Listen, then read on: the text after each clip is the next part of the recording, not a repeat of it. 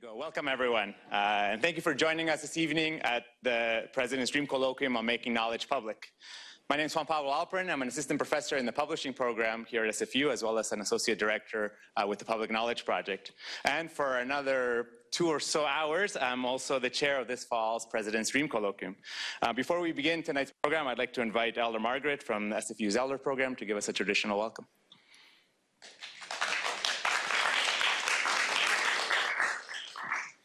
Wow, good evening, everyone. Good evening. Are you all wicked? It's been an exciting day. I was just over at the education, First Nations education, 20 years in. Quite exciting. We've moved a long way. And it's so great to have so many of our First Nations students graduating.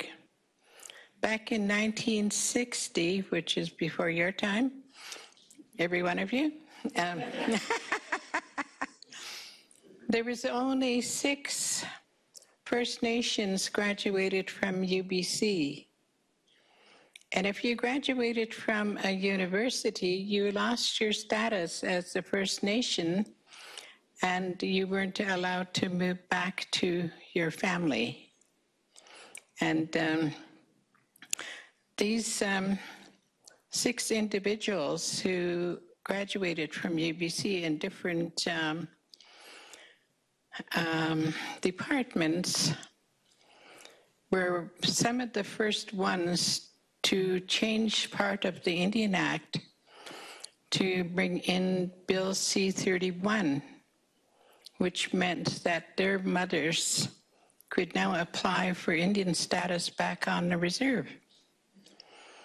And because they've had the Indian status recognized and women start moving back to the reserve, a lot of the younger ones who'd lived in the city started going back to high school. And at the time, 1960, I think the number of students in high school was maybe 5%. When I worked with the school board, our attendance at school in each high school in Vancouver was maybe 2 or 3 students in grade 8, and the rest were at home. The experience of learning how to cope with the public education was really quite something for me, because I went back, I graduated from North Vancouver High some years ago, like maybe 5, 6 years ago. But having to go back into a school where there weren't that many of us brownskins was difficult. Even far more difficult when I went to Langara. And we were just talking about it because one of the ladies who was at the event this afternoon, I graduated with her husband at Langara. We were called what Indian Affairs called an experimental educational trades program, where we were only allowed to take the subjects that Indian Affairs was willing to pay.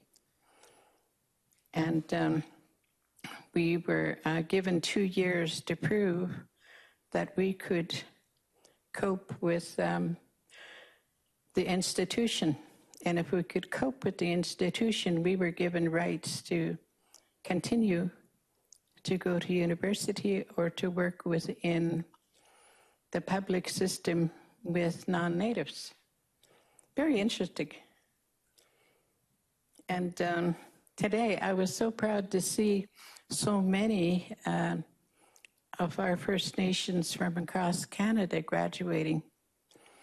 And within my community, I'm proud to say that pretty well all my grandkids have graduated from high school, and I've had 2 in university, 2 grandchildren in university.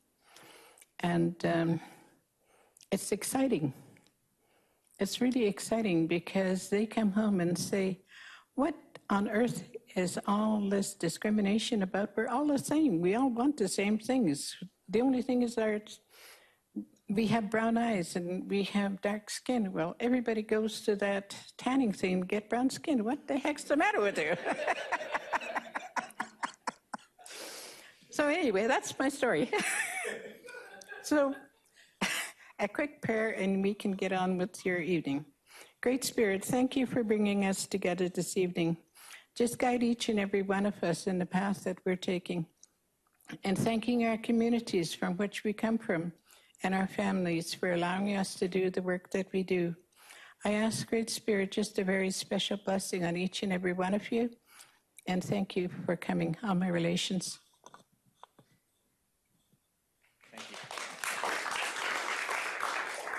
Thank you, Elder Margaret, for sharing that story and for that welcome. And I'd like to invite Peter Keller, SFU's Vice President Academic, to say a few opening words. Oh, yes. Thank you. And before I start, I'm going to go off script immediately. I hope that's okay with the two of you. Elder Margaret, I'm privileged so often to follow you after you open events and advise prayer. And I'm not sure whether this room really realizes what an amazing pioneer and a leader you are, who's paved so many ways.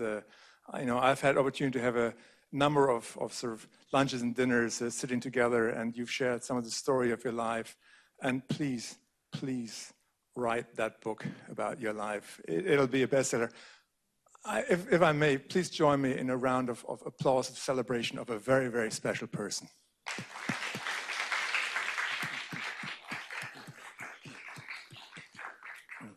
And then thank you, Juan, and thank you, Elder Margaret, for that prayer. We are indeed privileged to be gathered here this evening on the unceded territories of the Tsleil-Waututh, Squamish, Coquitlam, and Musqueam peoples. And it is really my pleasure to welcome you to the President's Dream Colloquium on Making Knowledge Public with today's speaker, Dr. Robin DeRosa. And Robin, you are the sixth speaker in a series of 6. And I'm told that they always keep the best till last. So there you go. Now, this colloquium was launched in 2012 to create a forum for interdisciplinary engagement amongst SFU students, faculty, and staff on themes of interest across the university. And the colloquium really is more than just a speaker series. It combines public lectures with in-class teaching on both our Burnaby and Vancouver campuses, where students from a variety of disciplines, including this time biology, education, and geography, are enrolled for credit in the colloquium, providing really a unique opportunity to learn from faculty guest speakers, and then, of course, also to learn from each other, coming from the different disciplines. So students in the course do much more than just attend lectures. They also learn to become active participants in the creation of public knowledge themselves. All of their readings and all their assignments are publicly available so that anyone can follow along as the students learn, as they question, and as they explore. SFU is proud to provide this forum in which students, faculty, and staff can engage with leading thinkers on the themes, in this case, of making knowledge public. By fostering interdisciplinary dialogue, nurturing advanced research, and promoting a supportive learning environment, the Dream Colloquium truly reflects SFU's vision and mission to be Canada's engaged university defined by its dynamic integration of innovative education, cutting-edge research, and far-reaching community engagement. As you will learn from today's talk, the theme of making knowledge public is more timely than really ever. Universities are under constant pressure to operate more like corporations, and too often scholarly knowledge is hidden behind paywalls, concealed from the communities who would benefit from it the most. Meanwhile, at the same time, evolving technologies and innovative practices are changing the nature of education and communication, offering universities and scholars new ways to share discoveries, insights, and innovations. So we are so proud to bring discussion into the public sphere and learn more about making knowledge public from experts in this area. No pressure. Of course, none of this would have been possible without the inspiration and dedication of the faculty members who conceived this colloquium and who have worked so hard to make this possible. And that includes Colloquium Chair Juan Pablo Alperin from the Faculty of Communication, Art and Technology, Nancy Ohleweiler, School of Public Policy, Dan Leach, Faculty of Education, Vance Williams, Department of Chemistry, and Gwen Bird, our University Librarian and Dean of Libraries. I want to also thank Steve Benish and Stacy Markotov from the Graduate Studies Office, as well as Dean and Associate or Vice Provost, Graduate Studies and Postdoctoral Studies, Jeff Dirksen. Let's turn that page to make sure I'm staying on script and not getting back off script, for helping organize this, the 12th President's Dream Colloquium. So this afternoon, or actually getting close to this evening, we're honored to host Dr. Robin DeRosa, who will speak on the fascinating topic of the future of the public mission of universities. And we are really genuinely pleased, Robin, that you could join us. And I think you're going to introduce her more, so I won't say any more about Robin, but I'm simply going to hand the microphone back to you, and welcome.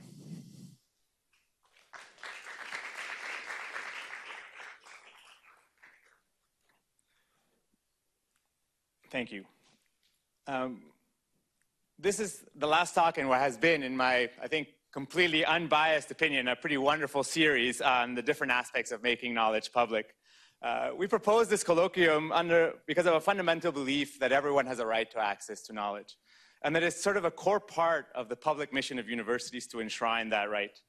This colloquium has given us an opportunity to have an extended conversation about what each one of us can do, no matter what our relationship to the university is, to serve the public through our intellectual pursuits, while simultaneously, through forums such as this, demonstrating the value of actually having conversations that engage the public.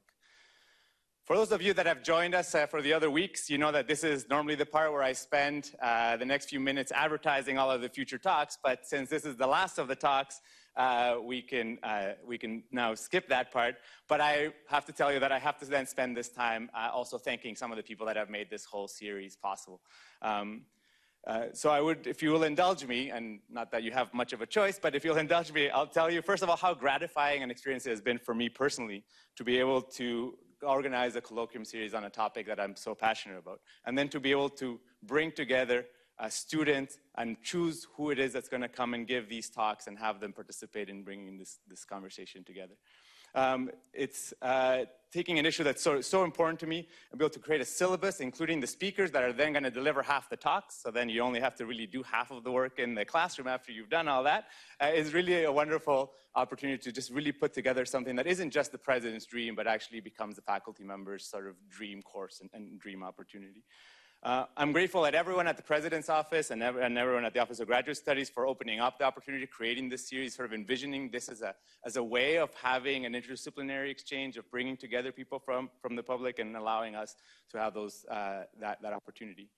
There's all of the other, I have to also thank all of the other, the co-organizers of the colloquium, which Dr. Keller already mentioned their names, so I won't go repeating them. But I do want to give a special thank you and mention again to Gwen Bird, our university librarian, because this colloquium series was really on her prompting, and I must say a gentle nudge for me to take the lead on it, that we are gathered here on this series. It's her work around putting forward an open access policy for the university, of which she had asked me to serve on that committee, but then saying, how can we keep the conversation about public knowledge and public access possible? And it was her that came to me with the idea of saying, can we, and to the group of us that organized, with the idea of saying, well, how about we do a series that touches on these themes? And then collectively we're able to put together that program. I also want to say that I want to thank those people that have made the logistics of all of this possible. I want to say organizing events, it is really not my strong suit. My character is not suited for organizing events. There's a lot of logistics that are involved, and my micromanaging approach to trying to organize things that are inherently chaotic does not lend itself well. So I need to thank, again, Stevie Venich and Stacy Marketoff from the Office of Graduate Studies, as well as Susie Smith from the library, who helped with a lot of the logistics and had to put up with my emails asking them questions like, have we done this yet? Have we done this yet? For them to just reply, yes, Juan, that's already taken care of. And I also want to thank Alice Freelackers who's the lab manager and a researcher in the Scholarly Communications Lab, which I direct, who in the last 2 months has also stepped up and has taken a lot of the lead on all of the logistics and a lot of the communications that needs to happen to make an event like this possible. And lastly, and most importantly, and I do want to get to the talk for tonight, I want to thank all of the students who have joined me over the last 12 weeks and have one more week to go. I need to thank you for showing me that students from across the university, from anthropology, education, chemistry, communications, criminology, and other disciplines are indeed interested in universities participating in making knowledge public. It has really been, I haven't been doing this for that long. Being a professor is only my 5th year in doing it, but I can honestly say that this class was the most engaged in the content and in the course that I've had to date. And having students that come in and bring that energy into a classroom, that bring the passion for making knowledge public and learning about it in different ways and taking it on themselves has really been inspiring, and it's been really a gratifying experience for me. They shared with us in the classroom some of their personal reasons for making knowledge public, which also lends credence to the importance of this topic and the individual impact and value that it has in individuals' lives. And that, again, something that as I draw on these things for all of the work that I do around this theme, having these student stories and sharing those with me is an inspiration. And they're also showing how it's possible to make knowledge public in different ways. And I think doing this through their assignments, they've been commenting on news stories, even though you know how those comment sections often look on news stories, but they're out there doing it and putting themselves out there, sharing their ideas and what they're learning in their research or in the course, but also doing interviews with the media, creating some podcasts, creating videos, writing blog posts, and just doing public scholarship in different ways, showing that it can be done. And again, just seeing the students take this on and just jump and run with it has been inspiring. So enough with the thank yous, enough with me getting all mushy about how great this course has been and what a wonderful experience it has been. So let's get on with the show. It is such an honor and a pleasure to have Robin DeRosa join us for this talk. Robin is a professor and an internationally known advocate for open education. Her research and activism focus on increasing public access to knowledge, critical rethinking the profit motive of education, and piloting new architectures for programs and institutions that empower and centers learners in their design. While I approach a lot of these issues around public knowledge, around research, Robin's writing have radically changed how I think about it in the classroom. And so her work has inspired me and inspired so many to bring publicness and openness into everything that we do with our students. Robin is also the Director of Interdisciplinary Studies at Plymouth State University. She's also the editor of Hybrid Pedagogy, an open access peer-reviewed journal that combines the strands of critical and digital pedagogy to arrive at best social and civil uses of technology and new media in education. She is a true leader in the movement to develop a social justice orientation for pedagogists and practices related to open educational resources and connected learning. She's also the only person, other than myself, that I know that owns an open access cape. And so I thought I should, as I was Googling for an image of myself wearing my open access cape, I once found that it was Robin that also owns a cape, bright orange with the logo for Users Creative Commons. Why are we not well? Yeah, it's a question I ask myself every day. In short, I could literally not think of a better person. And as I did get to think about who I wanted to give this talk, and I could think of anybody to bring and talk about this topic today on the future of public mission of universities, I could not think of a better person. And so please join me in welcoming Robin.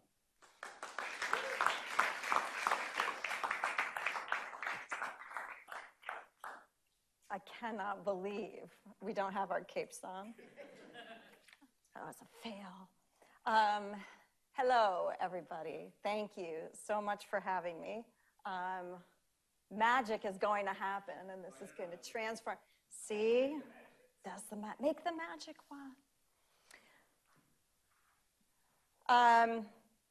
So I want to start with a quick note about accessibility. If you'd like to follow along with the written version of this talk, you can visit bit.ly/SFU open, and that's SFU with capitals, and then open with the little one. In fact, there we go. So that link there has a transcript and also embedded image descriptions for your screen readers, so I think it will be helpful for those of you who would prefer to follow that way. I'd like to begin by acknowledging the Squamish, Musqueam, Tsleil-Waututh, Katzie, and Coquitlam peoples on whose traditional territories Simon Fraser's 3 campuses stand. And back home in the United States today is the National Day of Mourning, and I'd like to express solidarity with the Wampanoag and other indigenous communities who are marking the genocide of millions of Native people, the theft of Native lands, and the ongoing assault on Native culture in the United States. So I am very grateful to all of you, to Juan, for bringing me here to talk with you today about the future of the public mission of universities. And I want to start with a deeply inspiring story about something that I'm sure you will all immediately recognize as being centrally important to this topic, which is parking meters. In 2008, the city of Chicago, Illinois, entered into an arrangement with a private vendor to manage the city parking meters. And deals like this seem to make sense because instead of spending scarce taxpayer dollars to fund expensive infrastructure, our communities contract with private investors in win-win arrangements that deliver both public infrastructure and private profit. According to the Chicago Sun-Times, Chicago Parking Meters LLC is a group that includes investors from as far away as the Middle East. These private investors who've already extracted $927 million, you can already hear the sarcasm. I was trying to control it, but they've already extracted $927 million from this deal. And these investors will recoup their full investment by 2021. And then they will still have 62 years of a contract left to continue making money. In the meantime, motorists in Chicago were so peeved about the radical increase in parking meter fees that they vandalized a bunch of the parking meters. And then the city had to reimburse the investors for those vandalized parking meters because they were out of service. And also out of service are parking meters in use for disabled parkers that the city also has to reimburse those investors for. While motorists pay more for parking and the city absorbs the bumps, the weight of benefits increasingly skews away from the public and toward private profit. Chicago attorney Clint Krislov tried to get the parking meter deal declared illegal on grounds that you can't sell the public way. He said, quote, "This deal has so chopped into the revenues the city rightly needs and should have to protect and provide services for the people of Chicago, like retiree health care, like extra police, and it keeps on getting worse." I like to think about parking and bridges and roads. As a scholar of early American literature, infrastructure isn't something I was encouraged to think a lot about in my academic training. But as I've come to work on the scholarship of teaching and learning, I've become more interested in what the roadways and paths that carry learning look like and what they should look like. So I think more about infrastructure. So let's go back to Illinois. The Indiana Toll Road privatized, and for a decade, travelers enjoyed an efficient new roadway and reasonable fees. And then the honeymoon ended, and the concessionaire started extracting the full maintenance and operation costs by charging motorists double for tolls. The same article that talks about the drawback to privatization for the Indiana Toll Road, right? The drawback is that ultimately the public is going to pay more and more of funding those profits for the private investors. In the same article that talked about those drawbacks, they also explained what the upside of deals like this was. And here's a quote from the article.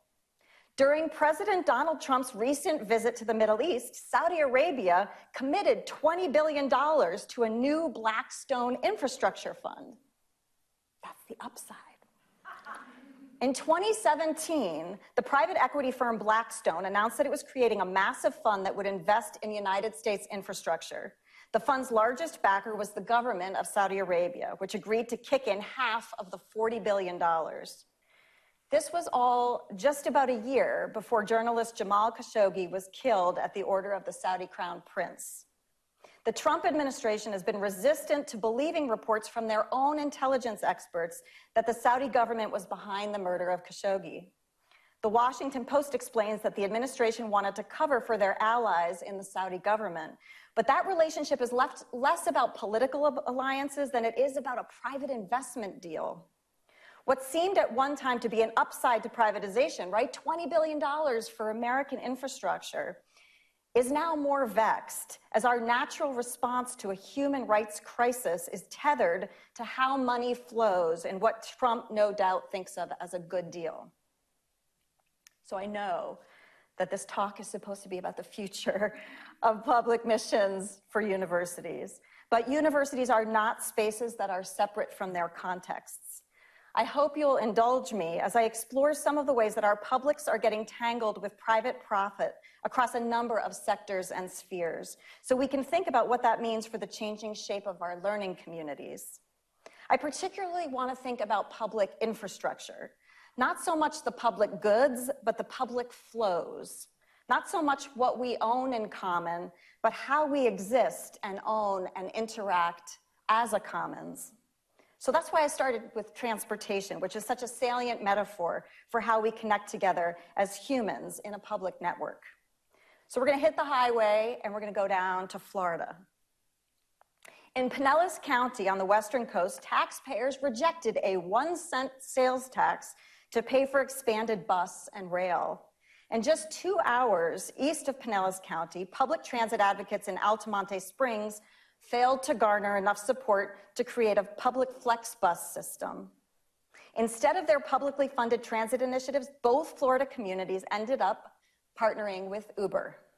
And they are not the only ones. In the United States, Uber has public transit agreements with San Francisco, Atlanta, Philadelphia, Dallas, Cincinnati, Pittsburgh, and more. In New York, riders can ride in Ubers using pre-tax dollars to carpool. By the way, I had a really hard time getting a cab on the way over here, and I was like, man, I need a damn Uber. But then I was glad, and the cab got me here. But there's two things that concern me here. The first is semantic, and you know I am a literature scholar, so I believe that our words are powerful, not only representing but also constructing the material realities around us. So I get concerned when we call Uber-based transit partnerships public. As Uber extracts its profits and riders are conveniently served, we may be willing to accept this deal as a win-win. But even a winning arrangement is not the same thing as a public arrangement. So the misleading rhetoric obscures the erosion of a public way of operating. To understand my second concern, we can look at the flashpoints where these new pseudo-public deals diverge from a truly public system. In Florida, for example, travelers need mobile phones in order to take advantage of the Uber-provided publicly subsidized rides. The city manager of Altamonte Springs went on record with this gem. Users will make the choice that's best for them. If they prefer to not have a smartphone, then that's the life that they choose. So 77% of Americans now own smartphones, and I do not know what the percentage is in Altamonte Springs, but I can pretty safely say that many people who do not have access to smartphones in Altamonte have not intentionally unplugged as a lifestyle choice. And also that many people, especially young people, elderly people, poor people who do not own smartphones, especially need access to public transportation. In 2016, nearly 9% of US households did not own a car. It's not really hard to imagine what the Venn diagram looks like between smartphone owners and car owners, right? And this is where Uber and public buses or rail diverge.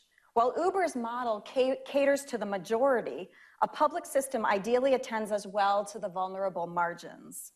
While Ubers don't all have the capacity to pick up a passenger who uses a wheelchair, all city buses and trains are equipped to accommodate disabled passengers. At its best, a public is shaped by its inclusivity, and access is a core tenet of its infrastructure. The Uberized version, however, nails the robust market even as it occludes any public needs that erode profit. So what I'm worried about is that our public infrastructures are starting to conform to markets in ways that muddy our public missions. And I'm worried that this conformity is ultimately going to rob us of the ability to recognize what public infrastructure actually looks like. And public infrastructure is changing shape. North American postal services, both in Canada and in the US, are a good illustration of this. On the one hand, far fewer letters are being sent, which erodes the market for one of the core services and also erodes the revenues. On the other hand, thanks in particular to Amazon, a booming online shopping industry means that more and more parcels are traveling through the post every day. In the parcel delivery service, however, Canada Post has many competitors, including, I'll just say these Canadian words, they don't all mean anything to me, UPS, FedEx, Canpar, Dynamex, Purolator, which is owned by Canada Post. One Canadian economics reporter argued that it's time for Canada Post to privatize because, quote, delivering closed books and electronics for Amazon hardly qualifies as an essential public service.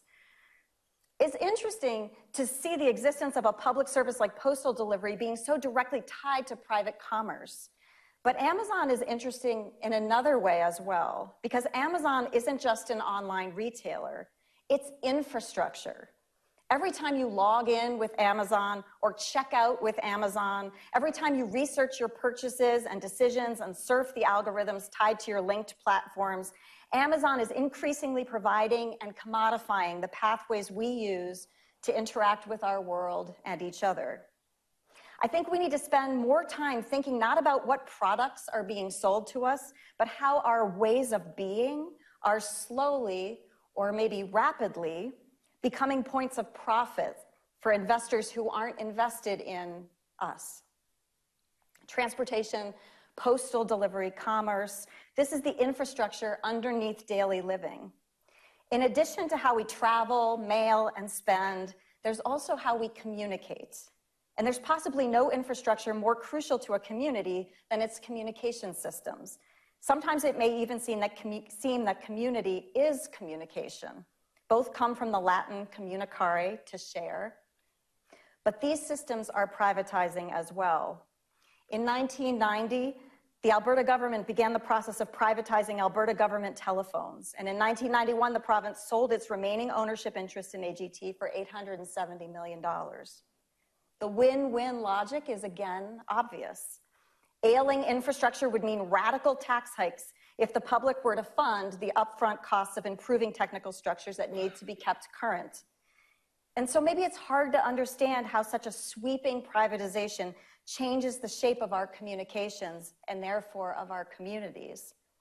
So I want to look at a smaller example, sort of a microcosm of how privatization of communication has affected real people and their ability to cultivate their human connections. Video visitation is when visitors can communicate with incarcerated prisoners over video feeds. Often video visitation happens when both the prisoner and the visitor are actually on site in the same building, but they're separated intentionally by many rooms and barriers. While video visitation has been around for a long time, it was usually clunky and sporadically located. Over the past decade, however, facilities have outsourced the systems to corporations, often as part of a package that includes phone services. As of 2014, according to a report by the nonprofit Prison Policy Initiative, over 500 jails and prisons in 43 states in the United States had adopted video visitation. In many cases, such as at one prison in Kansas, contracts with these private companies require the total elimination of all face-to-face contact between prisoners and any guests in order to make the video visitation, which carries a fee for visitors, more attractive. Sometimes local counties or governments get a kickback from these revenues, and this is pretty stunning about how if they sell more video visits, the kickbacks actually exponentially increase. The privatization of prison communication is part of a larger, more familiar prison privatization narrative. In 2018, 8.4% of prisoners in the United States were housed in private prisons. GEO Group, one of the two largest prison operators, was one of the few publicly traded companies to openly donate large sums to Trump's campaign. GEO Group also built the New Brunswick Miramichi Youth Detention Center under contract with the Provincial Department of Public Safety, although the Canadians rebelled in the 90s, and so that contract was canceled, so go you. There's numerous reasons, obviously, that we might be concerned with the privatization of prisons. An obvious example is in 2011, a case of a US judge who was convicted in a Cash for Kids jail scheme. Private prisons had paid him to dole out harsh sentences in order to maintain their prison populations. The privatization of our communication channels and the privatization of our prisons are related phenomena that subjugate both humanity and the public good to profit. In most cases, this happens not because the public wants to erode its communities, but because the sales pitch offered by private industry is seductive and it delivers. When roads crumble, private industry can repair them quickly. When you're stranded in the rain, private industry can pick you up. I was totally thinking that earlier tonight. When you need to make a call or house a prisoner, private industry can build a shiny box that serves its purpose. But the dark side is deeply ironic. The road is smooth, but the tolls are high. Michigan law allows any private property owner to withdraw water from the aquifer under their own property. One of Nestle's key bottling plants is in Michigan, just 120 miles from Flint, which suffered a colossal drinking water pollution crisis in 2014. Many residents in Flint are still drinking bottled water. And what heartbreaking irony is it that much of that bottled water has been extracted from the public aquifer just down the road, packaged by Nestle, and then sold back to the public at outrageous markup. For this privilege, Nestle pays Michigan $200 a year in paperwork fees and nothing at all for the water. The government tells Flint residents that the tap water is safe to drink, but many residents don't believe it because that's been said too many times when it wasn't true. The water issue in Flint is about aging public infrastructure, lead pipes that caused the contamination, and water treatment that didn't correct the problem. It's about environmental racism and which problems get attended to by those with the power and the money to fix them. And it's about public trust, since the initial foul water scandal is only one aspect of the ongoing betrayals in Flint. When we see public breakdowns like Flint and the clean water there at Nestle that's all ready to ship out, we might ask where we draw the lines between the products we want and the services we need in order to live a human life. Is water public infrastructure? Is air? Is education? So it took a while to come around to it. But when I turn to a conversation about knowledge and education, I want to see it as part of a larger conversation about how our publics are privatizing. Because I think when we see our own work in higher ed as part of a larger ecosystem, there's both more urgency and more hope about how our own interventions in our micro contexts could have a larger impact. So I'll start the conversation about education in New Orleans, Louisiana. After Hurricane Katrina in 2005, public schools in New Orleans were decimated. To rebuild them must have seemed like an overwhelming task. The hurricane also coincided with the rise of the charter school movement in the United States. And when New Orleans needed to rebuild its public schools, it was charters and their complex public in name and private in operation character that emerged as the preferred model. The post-Katrina charter system does not drain money from the regular school system. In New Orleans, there is no other system anymore. The schools were all rebuilt under the charter model, but with big changes. And some of these changes were particularly insidious. Of the 4,300 teachers dismissed after Katrina, 71% were Black. Because charter schools are often governed by free market principles, a focus on equity and social justice can be seen as an impediment to success. G2 Brown of Journey for Justice Alliance, which is a coalition of groups from Black and brown communities impacted by charter schools, puts it this way.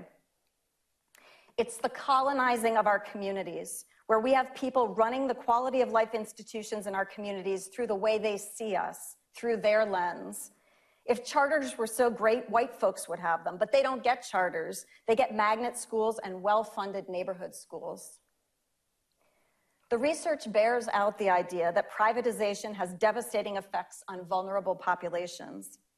In 2018, the United Nations released a report on extreme poverty and human rights. Quote, privatization often involves the systematic elimination of human rights protections and further marginalization of the interests of low-income earners and those living in poverty. Existing human rights accountability mechanisms are clearly inadequate for dealing with the challenges presented by large-scale and widespread privatization. Human rights proponents need to fundamentally reconsider their approach. The charter issue illuminates one of the more challenging questions about public education. What is a public school? Governed by private organizations, charters still call themselves public, but as education professor David LeBarry notes, don't some private schools enroll students using public vouchers or tax credits? And some public schools use exams to restrict access? For that matter, don't private schools often serve public interests? And don't public schools often promote students' private interests? How much of a definition of a public institution is based on its funding sources, and how much is based on its mission? In 2005, scholars and analysts in the United States and Canada were becoming increasingly concerned about the privatization of education, especially higher ed. University of Illinois President Stanley Eikenberry rejected privatization back then in 2005 to describe the conditions then for higher ed in the US, but he'd wondered if the term would one day be appropriate. That same year, 2005, Canadian sociologist Claire Polster warned of 5 kinds of privatization that were beginning to shape Canada's colleges and universities. Increasing reliance on tuition, adoption of business values and practices, research for hire, the rise of corporate learning advisory bodies, and innovation centers tied to intellectual property aimed at private profit. This is 2005. I feel like now when we look at this list, if you're not nodding your head, you probably don't work in higher ed. So just to spend a moment on the first kind of privatization there, Polster noted that between 1990 and 2000, tuition fees in Canada rose by 126%, while average student debts rose from about $8,700 to $25,000. And this was because students were paying a far larger share of the costs of post-secondary education, from an average of 17% of operating costs in 92 to 28% of operating costs in 2002. So depending on the province, because it varies quite a bit by province in terms of severity, we can see that the rising personal tuition and debt burdens have continued to plague Canadian students and their families since 2005. And of course, God help us in the United States. I just put God help us, it's not in the transcript. In the United States, the tuition and debt burdens have become front page news. Outstanding student debt in the US reached $1.5 trillion in the first quarter of 2018. My public university in New Hampshire is about 9% funded by the government. The rest is paid for by students through tuition. In terms of making visible the move from public to private funding, there's no better example of the shift than GoFundMe. In the United States, in the last 3 years, more than 130,000 people have raised $60 million to pay for their college tuition and related expenses. To take Ohio as an example, public colleges had the most GoFundMe requests. And this is nuts to me. In 2017, the Thurgood Marshall College Fund announced a formal partnership with GoFundMe to raise money in support of students attending the nation's 47 public historically Black colleges. And seriously, this is real. This is a screenshot. A senior at a Baltimore, Maryland public high school launched a GoFundMe campaign and raised more than $80,000 to bring heat to her freezing public school buildings. Students are increasingly carrying the burden for covering our schools' operating costs. While tuition burdens are the most deeply felt repercussion of privatization from a student standpoint, those of us who work in education see the effects of the shift from public infrastructure to private outsourcing across diverse sectors of our daily work lives. In higher ed, our administrators play a dangerous game of mourning the decline of public support while resignedly accepting the new corporate model that reigns supreme even in our public colleges and universities. We must change our perspective of being a pure public university, one that's supported mostly by the state, to a university that is privatized, said Bob Davies, former president of Murray State University. Yes, we are a public university. Yes, we hold a public university values and ideas, but we are becoming privatized. Before we talk about the effects on teaching and learning and knowledge, let's pause to look at some of the auxiliary services that are increasingly being outsourced to private companies on our campuses. Radford University, this example is from there, is one of many, many institutions outsourcing its healthcare to private companies in the US. We can see the diction that describes the change. It points to a customer service model where TVs and skateboard racks become part of a new vision of students as consumers who exercise choice in their college enrollments and therefore need to be wooed by the lazy river model of even basic health services.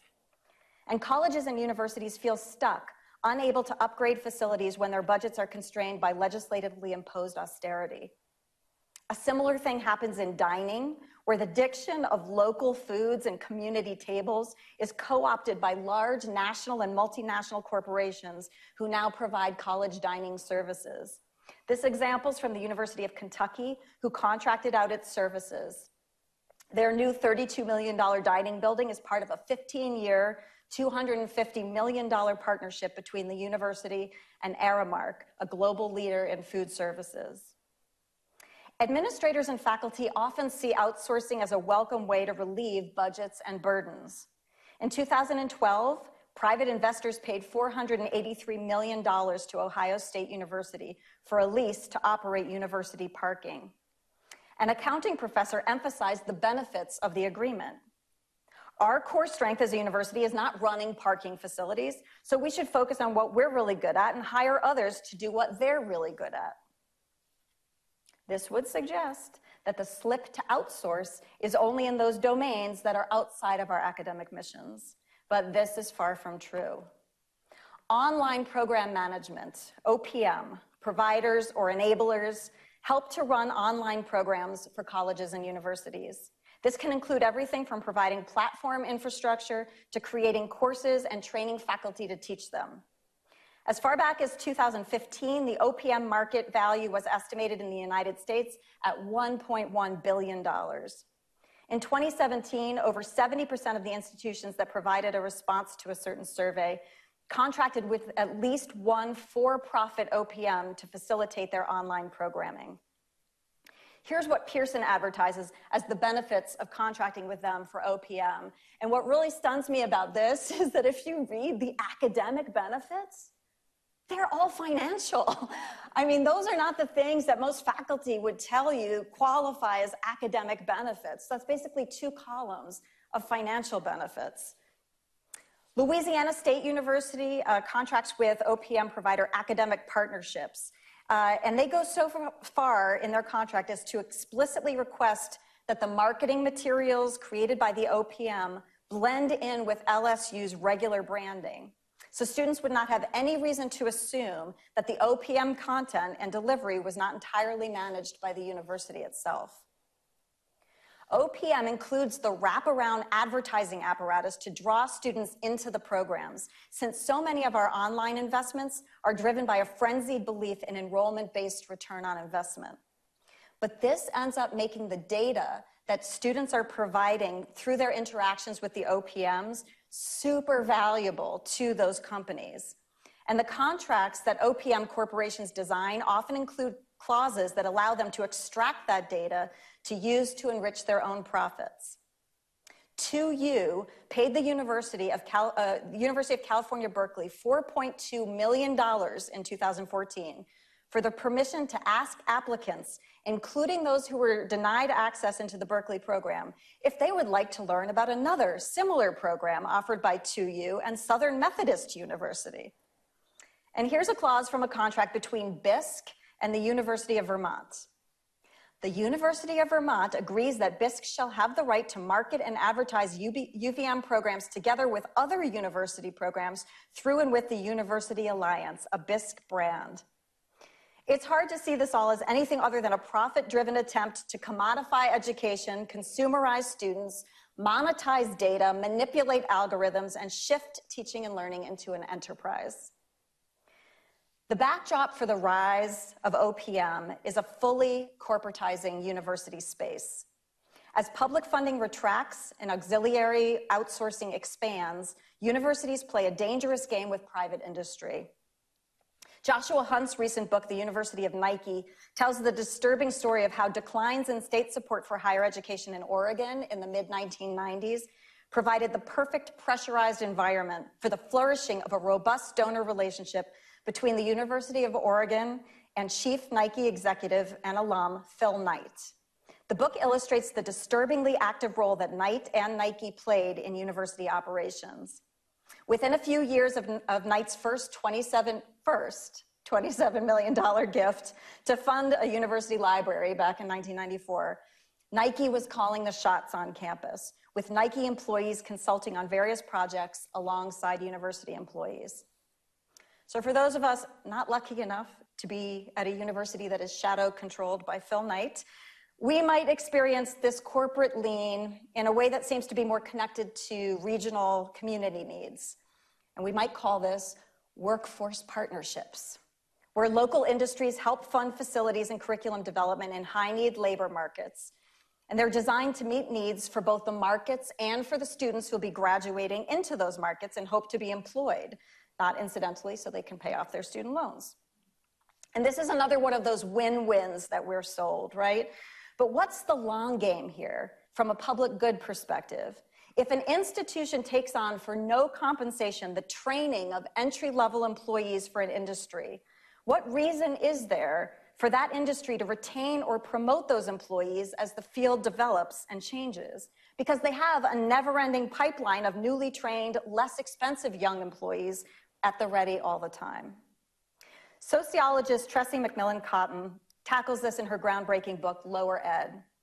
McMillan Cottom argues that we now think of college as an individual good rather than a collective good that benefits society, which helps explain the credentialing craze that encourages learners to gird themselves against a rough labor market by accumulating certificates and degrees. She links the recent rise of for-profit colleges in the US to our growing national aversion to public responses to labor market crises. When we have things like the skills gap, or unemployment, demographic shifts that affect industry, outsourcing, automation trends, all of that stuff, when we have any challenge that confronts our students upon graduation, we solve these problems by asking industry what it needs to feel better. But what industry needs and what our students and communities need may not always be the same thing. I think one of the best books for understanding what happens when we place our faith in private markets to pull public higher education out of crisis is Christopher Newfield's The Great Mistake: How We Wrecked Public Universities and How We Can Fix Them. Newfield argues that private sector reforms are not the cure for the college cost disease. They are the college cost disease. They set up what he calls a devolutionary cycle that shifts resources away from education while raising rather than containing costs.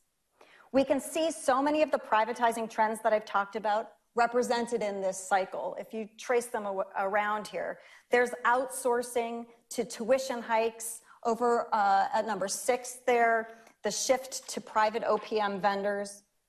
What's really stunning about Newfield's work, though, is how he sifts through the fallout in specific public colleges and universities to trace the negative impact that this privatizing turn has had on bottom line revenues. In other words, regardless of what you think about the effect of all this stuff on teaching and learning, the other dirty little fact is that privatizing doesn't even fix the myopic problems that it seeks to solve. Newfield wants those of us in public higher ed to reclaim our public missions. And in the final part of this talk, I want to articulate what that might look like. What does it mean to resist the trends that I've outlined here and instead focus our colleges and universities on teaching, learning, and research for the public good? We started by talking about the Uberization of public transpo, but I also want to suggest that private industry does not corner the market on innovation. Take Ride Austin, for example. When the city of Austin, Texas first rejected Uber's request to operate within its city limits, Austin knew that there were transportation needs that its current public infrastructure was not meeting. Ride Austin is a public version of an Uber-type system, but it has critical differences. Part of its stated mission is doing right by drivers, ensuring a fair wage, doing right by the community. And Ride Austin leadership states that they want to make transportation more accessible for everyone in the Austin area.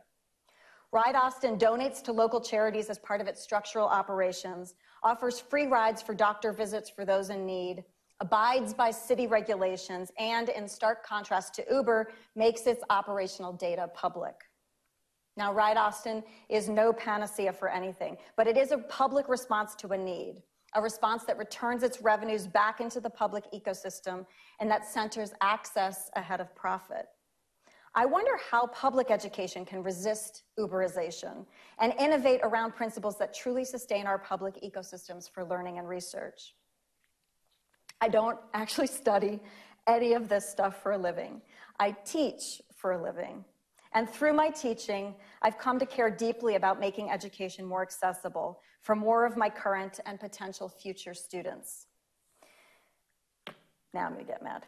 When former New York City Mayor Michael Bloomberg, the 11th richest person in the world, announced last week that he was giving $1.8 billion to Johns Hopkins University, I shuddered, wondering how someone who'd once governed the city of New York could imagine that one of the richest private universities in the world, with an endowment already topping $3 billion, would be a better choice to receive this gift than the City University of New York, which enrolls 250,000 learners and has one of the most diverse student bodies in the United States.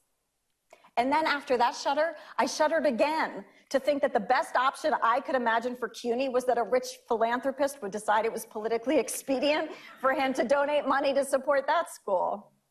So if you think I am about to give you the secret of how we're going to generate $1.8 billion through public sources without alienating our tax base, I'm sorry.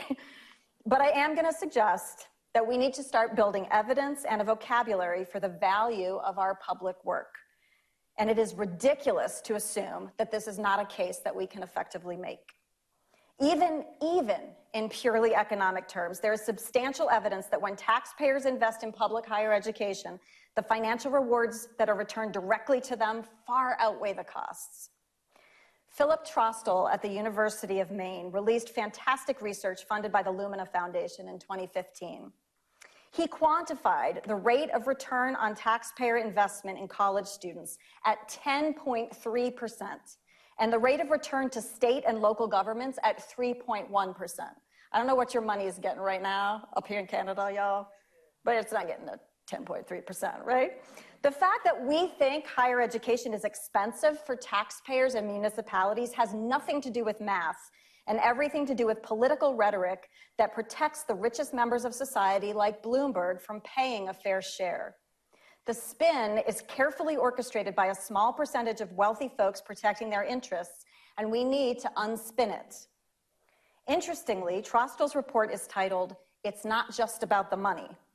He details in its pages how we also undervalue benefits that go beyond the simple math of earnings.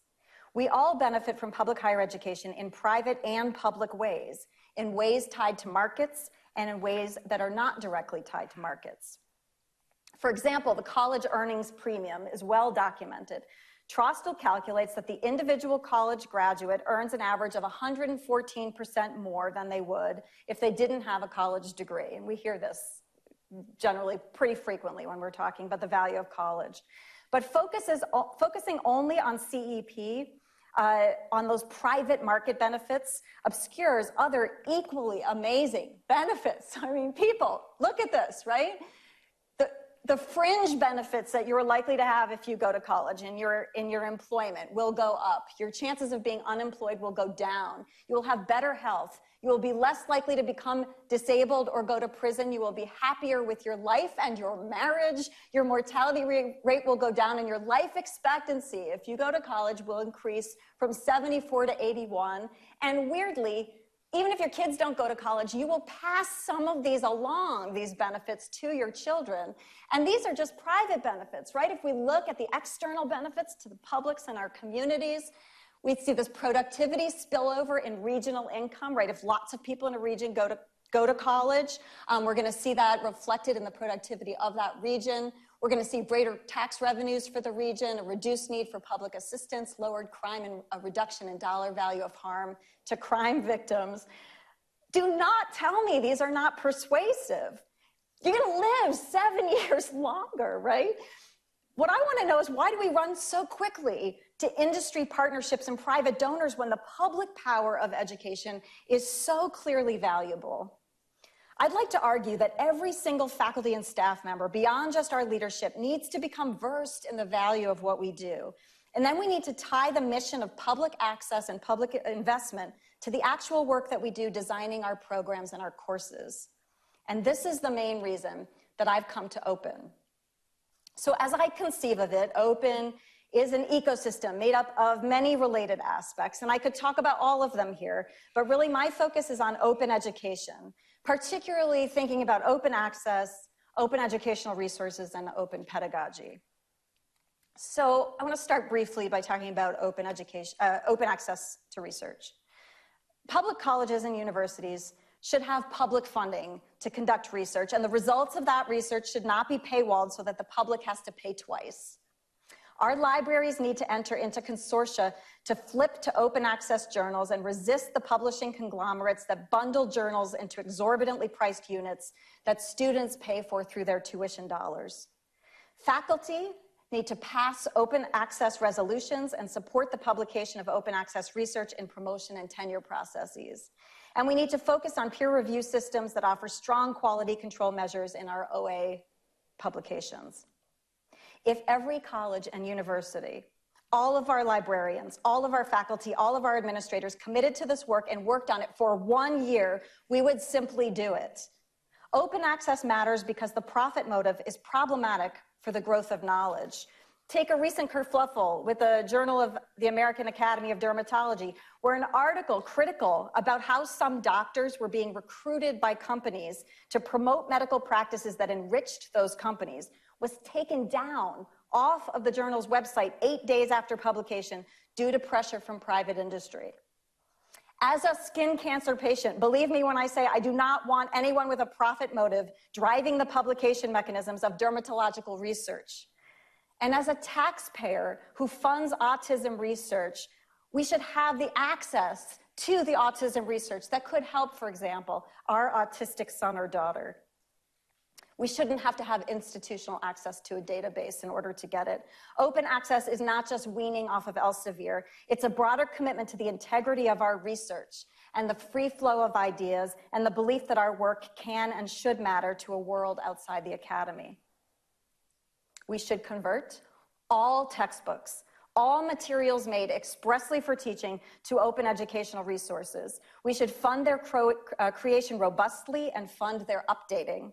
We should partner across institutions to do it. If all faculty committed to adopting OER and creating more to fill the gaps, and all administrators committed to directing funds to this work, we could do this in 1 year. We could just do it. And OER matters not because textbooks matter. OER matters because it highlights an example of something that's so central to our public missions, the transfer of our foundational disciplinary knowledge from one generation of scholars to the next. It's been co-opted by private profit. OER is not a solution to that. It's a systemic shift from a private to a public architecture in how we deliver learning. Open pedagogy is a way of thinking about teaching and learning that foregrounds access, commons-oriented approaches to sharing knowledge, and connections inside of and between communities. On the ground in my courses, this can look lots of ways. It's my open anthology of earlier American literature, co-written with students. It's in my students' e-ports, where they contribute their research and ideas back into the World Wide Web instead of just being perpetual consumers of knowledge.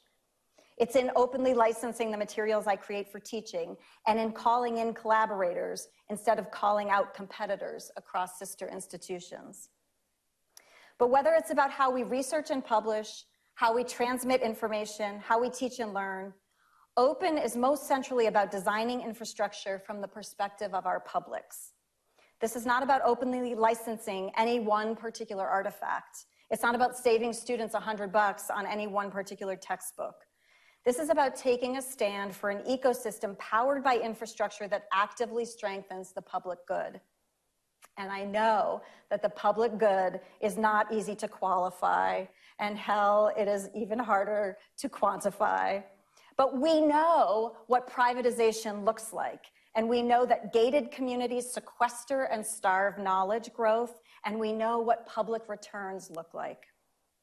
My plea today is that if we build an international commitment to the value and language of public, we can create open ecosystems in government, data, science, research, education, software that are contextual, tied to community need, and reflective of the diversity of the real people who depend on our universities to do good work and improve the condition of the world.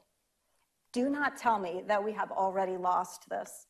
We haven't given it a real go. I want to hear this from every level of our colleges: faculty in physics and ceramics and machining and occupational therapy, writing center tutors, facilities and maintenance staff, deans, provosts, student activity planners, administrative assistants, instructional designers, technologists, presidents, all of us. We all have to look at the area that we work in and ask, what is slipping toward the private here? What would public infrastructure look like in this work that I do now? What language do I need to describe a public vision for this future? What public value does this work deliver? How does this work strengthen a larger public good? How can public resources be sown and grown to sustain a lasting and verdant ecosystem for education? What value does your public space have? Why do you need public spaces for learning? And what does it look like for you to create and sustain a public space? Do not tell me that it can't be done. Look around, it's us. Why not? Thank you.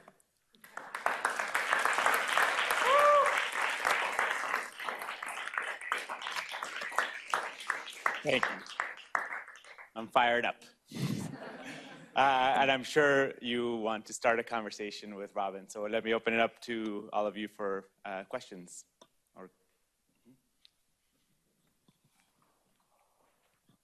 In my observation, what I find is often with the institution, it's actually not the lack of money per se, but actually it's the design, which actually is kind of keeping things, that inertia to change. Because what happens in universities is that it becomes so fragmented and so big silos. And so the moment you go, like say, downtown here, you talk about technology, you hear like anthropologists, everyone talking together, but you don't get that in universities. So I feel its design is a bigger problem. I mean, money is always a problem. Yeah, I mean, to a certain degree, money is sort of like the symbolic thing that helps you see where the problems are sometimes. But I think, Christopher Newfield's work is really brilliant in talking about this, because what he shows is kind of the intermixture between what you're talking about and the money flows, and the way that it's not causal, the budget crisis causes these things, or vice versa, that it's the complex interflow between those two things. So in my institution, I can say, we're $5 million in the red right now. So there's no question that funding and actual cash flow is a big problem. But at the same time, we spend significant amounts of money outsourcing for the solution that we can just pay for and buy and plug in. So that solution may cost $100,000 a year, but that looks like chump change because it's going to solve the problem.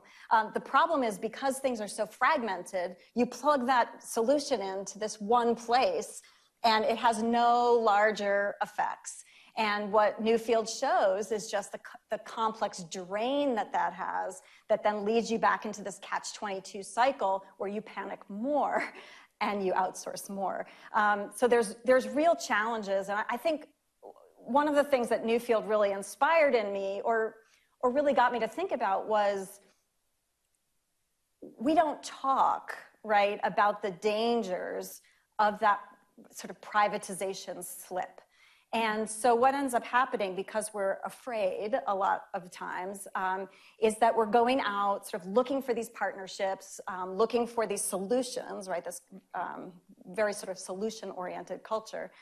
And we're ignoring things like communities and ecosystems. And when you start thinking more about ecosystems, terms like solutions don't really make sense anymore, because you're talking about how relationships work. And it's a much more integrated and complex kind of a system. And right now we've got this very solution-oriented, fragmented way of dealing. What New Field suggests is if we could rhetorically change the conversation, we could potentially affect that dynamic that you're talking about. If we could start explaining to people what a community looks like, what a public is. I'll tell you, like when we cut, we're a small rural campus, and when we cut 75 staff positions, I don't know what it was, like a third of our staff or something.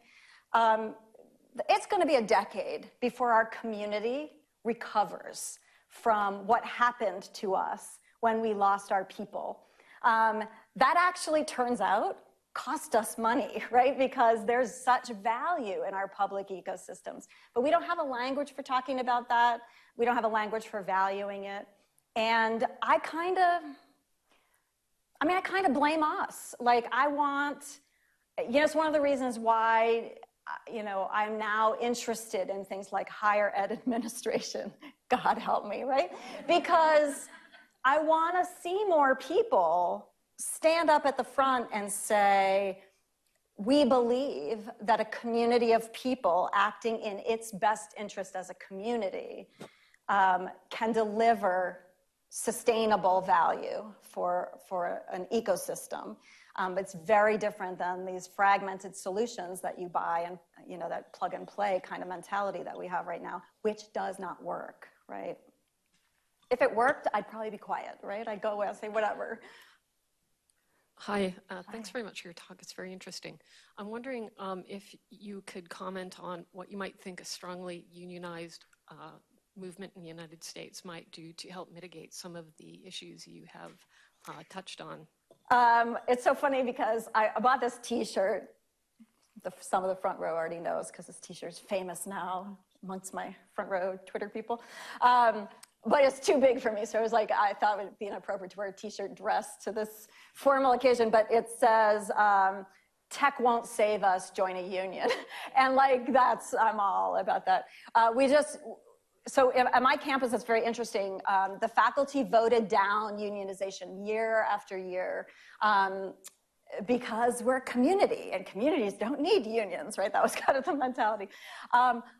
When a lot of the trouble started for us and we really started seeing austerity measures come alive on our campus, we unionized, and I think it was a little late, honestly.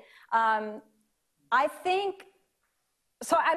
big proponent of unions, a couple of reasons.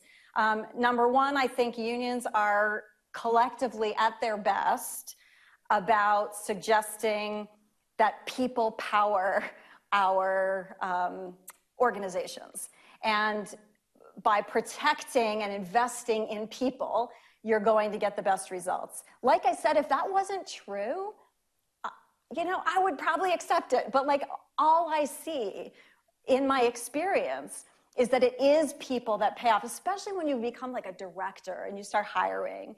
That's when you realize, I was just talking to my school about opening a new teaching and learning center, and it was you talk about what are the resources, what are the budgets. Literally, give me a piece of chalk and 3 damn good people, right? I don't care. I will trade all the monitors. I will trade all the smart boards. So this sense that people matter, I think, is something that unions can remind us of right now. And I think we're seeing lots of big union fights coming to a head in the corporatizing university world in the United States right now. And I think it's probably our best shot. So I'm in favor of it everywhere from the grad students through staff to faculty. I also think, and I'm biased, I'm a faculty member, but I think faculty in governance is key in universities. that's the thing we are, right? We are about teaching and learning and research. And so when we start seeing the absence of faculty, not just in, not just with the erosion, like with contingent faculty and academic labor and stuff, but also like faculty and governance and decision-making and creating the shapes of our structures. Because this is what I think faculty don't get. I'm an early Americanist. For like 5 years, I didn't leave my couch. All I did was sit on it and read and study these obscure texts that like only 20 people in the world want to talk about with me, right?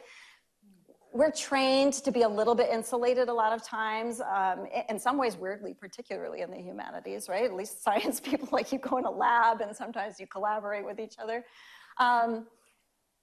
We don't understand that, or we're starting to understand maybe a little late, that it's really important that we work on the structures of higher ed and that we pay attention to how higher ed is starting to shift. Because if we don't keep faculty in the center of that conversation, it's going to go south.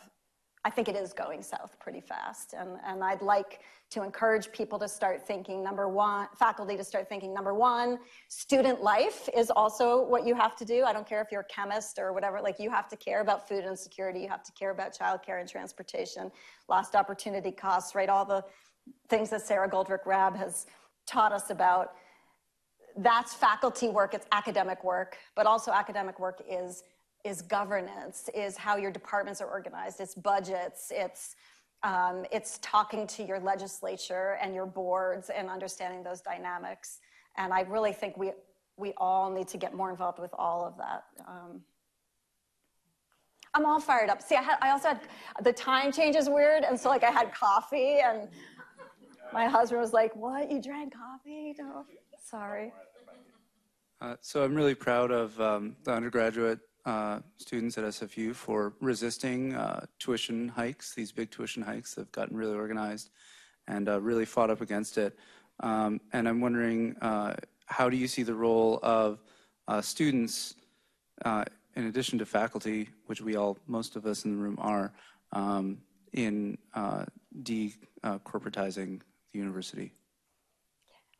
So, students are so great because, in OER, you can have faculty like me, right? Big mouths, PowerPoint, slides, clickers, important colleagues like Rajiv Jankiani, and I can like host big things and no one listens to me on my campus, right? And then you can have one student be like, "We want lower textbook costs," and suddenly the university is like, "Go fund the OER," right? So there's a couple of things going on with that. Number one is a little insidious, right? It's the sort of customers always right thing that's happening in education now, which is that if a student wants it, the student should get it if it's at all possible. So that's helpful. But the other thing is, and I remember, this from my days as a student activist when I was an undergrad, and like getting arrested, and I was like, "You can't do shit to me," right? Like, I just remember whatever I wanted, right? Because I just felt pretty confident, like short of expelling me, which seemed highly unlikely, I could agitate as much as I wanted. When I got my first job and I was pre-tenure, suddenly I was like, "Oh crap," like I gotta be careful, right? Which I'm obviously not always careful. But I think students have a certain luxury, like to really go out and agitate, sometimes in ways that particularly our more vulnerable faculty are not able to do. So I think students and post-tenure faculty should take up the mantle. But you guys you'll get results, sometimes a lot faster than faculty will on certain kinds of things. And faculty don't mind sort of being in the shadows behind you, being like, "What do you need? You need free copies? Like, what do you need?" But it's important. And the other thing, of course, and this goes to the program that I direct at school, most of the main structural things that I've changed in this kind of college within a college type of program that I direct has been from listening to actual learners, right? So the whole question of student voice, it's not a charitable thing to be like, "We'll put a student on this committee," because like we're nice about welcoming students. It's because when we create, flexible designs that work for actual humans who are learning, then we get the things as institutions that we also want, like retention and completion, right, and enrollments. So the real win-win happens when students help to structure and govern and design universities. And I don't, truly authentically, like I don't get why we pay companies to tell us the things that our learners are screaming at us, right? They're screaming at us because they can't get institutions to work for the lives that they're leading. And yet we'll go out and pay $80,000 to a company to say, here's a product, please tell us why our students are leaving. So working more with students, I think it would be to everyone's benefit. Thank you. First of all, for this really inspiring talk. So I'm from Austria, as I mentioned before. So this is, by the way, the person who saved me from being lost in the rain in Vancouver. So you can ask me anything you want. So I was wondering, because we're talking about the privatization of universities and trying to keep them public institutions, which in Vienna they are, most of them. And I can proudly say that the University of Vienna, the staff, faculty, and even students, I think they're all committed to the idea of the university as a public institution. But there's problems. It's not like the University of Vienna functions perfectly, and especially from politics. And I feel like the general population in the country, there is a certain push towards more private involvement. So I wonder, how does that, what do you think of that? You're talking about more public, keeping universities public here in North America, while at the same time, in other places, they are public, but people are pushing for the other way. Well, of course, in Canada, it's public, right? But this is one of the things that really shocked me when I started wanting to come and do talks like this.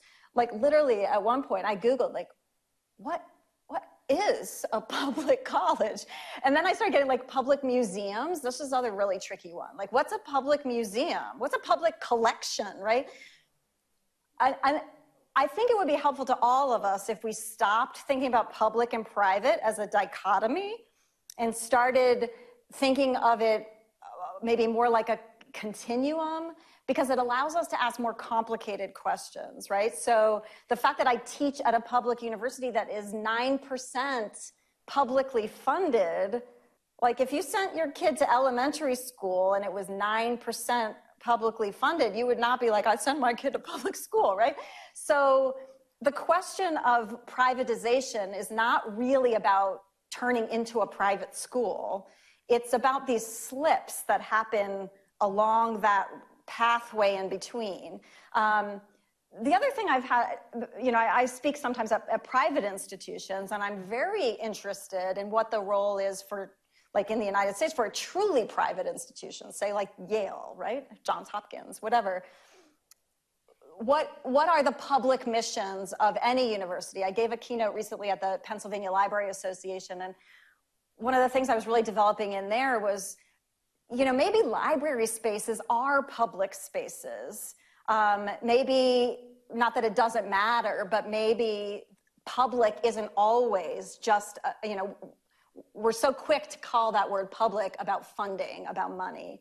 But I'm curious also about what is a public mission, right? What's a public mission? Can you have a private institution with a public mission? The thing I'm most invested in is public institutions, publicly funded with public missions. But you see how these are all different corners of public. It's not just, you know, are you public or private? Charter schools are a really good example of that, right? So when you find really radical activists for public education, they are not in favor of charter schools, which are public schools, right? So, so I think thinking about the continuum a little bit and looking at where the slippage is, and then asking how can any institution serve the public good more effectively? Like what would that look like? And particularly in its infrastructure, right? In its mission, in the way that it operates. Okay, so we can continue the conversation, and we have some food outside, so we can continue the conversation at the reception out here. But thank you, Robin, and thank you all for joining us and making knowledge public.